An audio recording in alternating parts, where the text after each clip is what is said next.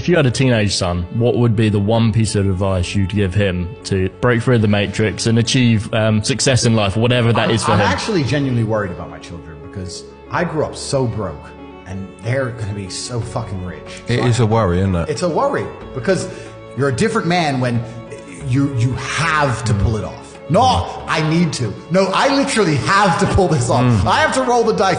Most men don't understand what it feels like to roll the dice and you have to get a 6. They go, what do you mean you have to? No, I have to get a 6. Yeah. Oh, but what if you don't? No, I have to get a 6. You're not understanding me. So that's extremely character building.